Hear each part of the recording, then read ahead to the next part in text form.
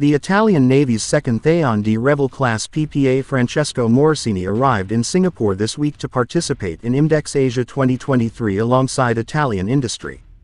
The deployment to the Asia-Pacific marks Francesco Morosini's first operational deployment since being delivered to the Italian Navy last year.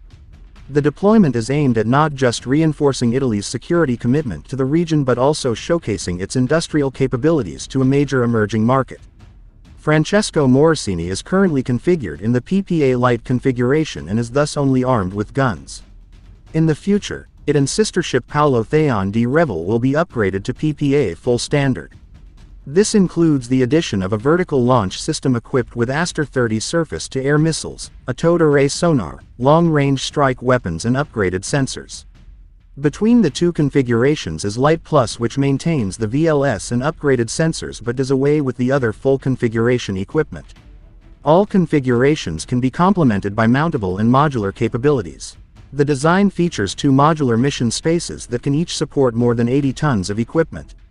These are located on the deck, between the fore and aft superstructure, and beneath the rear flight deck.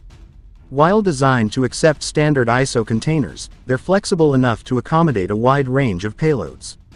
Throughout its Asia-Pacific deployment, Francesco Morosini has carried and embarked SH-90A, the Italian designation for the SH-90 NATO frigate helicopter, inside its unusual hangar.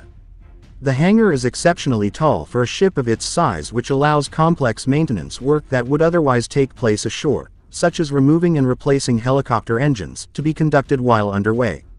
Once Francesco Morosini departs Singapore, it will crisscross Southeast Asia, making calls in major capitals and attending other trade shows, including the Langkawi International Maritime and Aerospace Exhibition in Malaysia.